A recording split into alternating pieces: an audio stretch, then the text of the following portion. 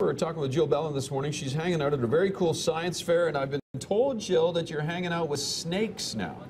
No live snakes allowed at the science fair, but this is something that Matthew actually was researching, where to find snakes in the city. Your project is called Snakes in the City. Now tell us a little bit about what you were looking for, Matthew. Well, we were looking for two types of snakes, the wandering and red-sided, in Fish Creek Park in Calgary. So you actually went snake hunting.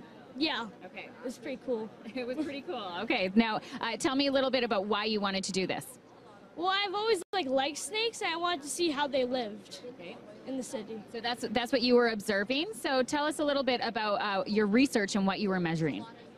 Well, we were measuring their length and mass, and all the snakes we captured, we would put them in the monitoring book, as you can see here. Yeah. Lots of data. Yeah. Okay. So you gathered lots of data. Did you find a lot of snakes in Fish Creek Park?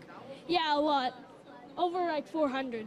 Over 400? Yeah. Oh my goodness. That's quite a dig. How long did it take you to gather all this data?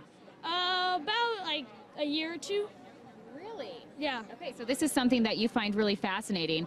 What were you hoping to achieve with researching the population of snakes in Fish Creek Park?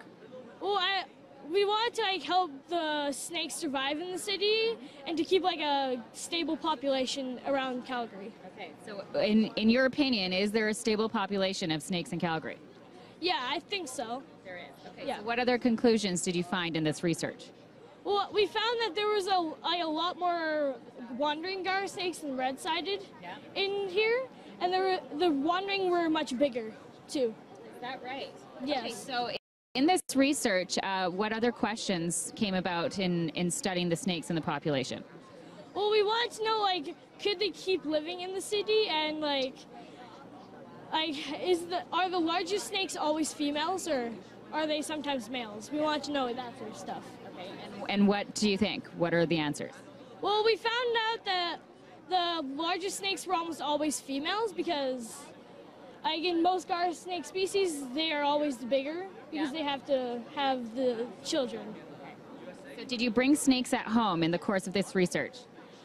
No, we didn't bring snakes home, but we did look at them and touch them, and yeah, it was cool. I think they belong outside. Yeah. They're We agree on that point. Snake population healthy in this city. I'm not sure how I feel about that, guys. Pretty harmless, the snakes around these parts, I would think. Garter snakes. Yeah. I grew up with garter snakes. Didn't do a science project on them.